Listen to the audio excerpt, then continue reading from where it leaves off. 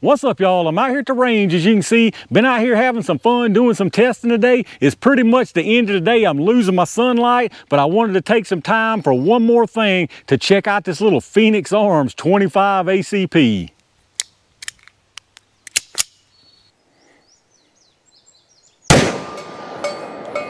Whew, that one scared me a little bit. Let's go check this thing out. All right, y'all, let's take a quick look at this thing and then we'll run some more mags through it. So, like I said, what you're looking at here is the Phoenix Arms HP25A chambered in 25 auto. Now, this is absolutely nothing special. The reason I picked this up is because I wanted to do some jelly testing with some 25 auto. I had been on the lookout for maybe a used little Beretta tilt barrel at the pawn shop or my local shop, but nothing ever showed up, and you can get these things so cheap, I figured what the heck, I might as well grab one and see just how bad this thing is, because Phoenix Arms is basically an offshoot of one of the old Ring of Fire from, I believe, a Raven Arms, or they're all offshoots of the Jennings thing. When one of them goes out of business, another one pops back up, known as like the Ring of Fire Saturday night special type of little things. So obviously they don't have the best record as far as quality, but like I said, I figured what the heck, for 150 bucks is what you can get these things for. It's got to be worth that if I can get a few tests out of it. So what you got here is a hammer fired, single action only. It is a fixed barrel, so as you can see, your slide reciprocates there, but your barrel doesn't tilt. So fixed barrel design, just direct blowback. Now this thing's got more safeties and manual of arms on it than I've ever seen in my life. It is clear. Now on fire, you can't remove the magazine. You got a mag lock there. Once you put it on safe, you can remove the mag. Once you do that, this thing is done. There's nothing you can do with it. You can't move it off a safe. You can't cock the hammer. You can't do anything with this thing once that mag's dropped. Now, once you put your mag back in, when it's on safe, you still can't rack your slide. Once you get it off safe, you can. As far as the slide, it's super easy to rack like this. However, the hammer spring is what's going to get you. So you got to cock that hammer, obviously, since it's a single action only. And then on top of this mag block safety, you got a firing pin block here. Now, this right here is in safe. You have to rotate it up, which is very stiff, and that right there is in fire. As far as the trigger pull on it, it's really not too terrible. I mean, it's nothing to write home about. The reset, I barely heard a click right there. The reset's pretty bad. I don't even know if y'all will be able to hear it. Let me see if I can get close. I think you heard that little click right there. You can't feel it at all, and it's just barely audible. Now, it did come with one single stack magazine. It's a 9 round, so you got 9 plus 1 here. This is a 3-inch barrel on it, and the entire thing is made out of that Zamac, the zinc alloy stuff. The frame and the slide and all is made out of Zamac. As far as your sights on it, you do have an adjustable rear sight, adjustable for windage, and then you've got the fixed blade on the front. But really, that's about all there is to say about the thing. Like I say, nothing fancy, just an inexpensive little 25, small. As you can see, it's a 2-finger grip there. Now they do have a base plate you can put on there to get your pinky on. I don't know if you can get a full pinky, but just a small little 25. Like I said, my only purpose of this was to do some testing with it, so should be interesting to compare it against some other calibers. If y'all hadn't seen a 25, I know a lot of people probably never even seen a 25. Here's an example of it next to a 22 LR case. You can see the case length is the same. Now obviously the diameter is a little bigger, and then here it is by a 9 mil. I mean, it makes a 9 mil look like a 500 Magnum or something. But all I'm going to do with it today is just run some FMJ through it just to make sure it functions. So far, them first few rounds were right on, right where I was holding. I've got some of this 50 grain PMC bronze FMJ and some 50 grain PPU. Now the velocity on this stuff is saying 750, and I can tell you it's only right around that because I chronoed it before I went and tried to get that boom boom, and I really didn't think that boom boom was going off because that's lower than the velocity it says. Now I was way up close, so that's probably the only reason it did go off. But like I say, I'm just going to test a few mags out of it, maybe try to pop a little 2-liter or something like that and see how it runs. All right, I got us a full mag of 9 FMJs loaded up here. Only thing I'm going to be running today is 50 grain FMJs, like I said. So I'm going to put these 9 right there in the center of that little circle in the middle of this 10-yarder right here. I'm going to try to go slow just to see where this thing's grouping at. See what we get here. I mean, that was right on that red dot.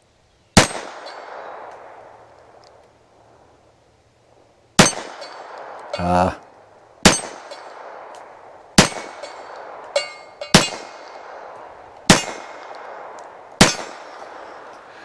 think I'm pulling them low.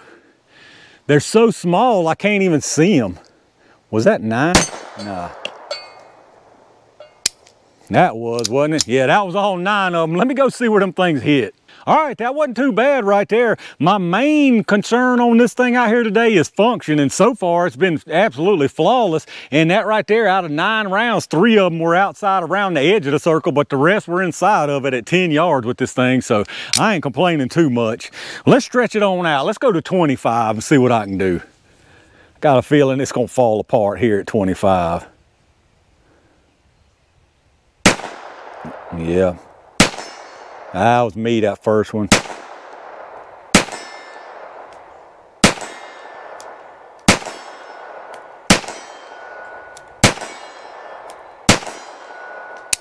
That was it. That was all 9. I missed that first one, but that was totally me. I was actually holding low. I'm gonna tell you right now, for 150 bucks at 25 yards to hit 8 out of 9, I ain't complaining a bit. Let's see if we can get lucky and get another boom boom to go off at these low speeds. I ain't feeling real confident about this one.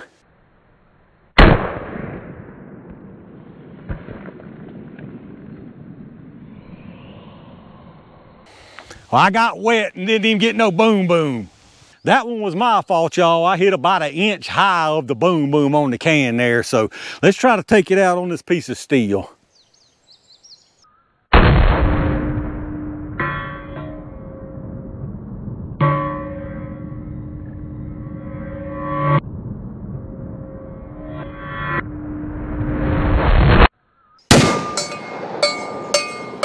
That's more like it right there. All right, y'all, I believe I'm feeling a couple little sprinkles, so I'm gonna run 1 mag of this FMJ for today, and then I'm gonna call it a pass so far. Like I said, my main concern was running this thing for reliability. Honestly, I expected it to be a jam-o-matic out here, but not one single failure at all so far. It's done a whole lot better than that high point carbine did, that's for sure. But let's just run this 9 out here. I'm just gonna run them at random.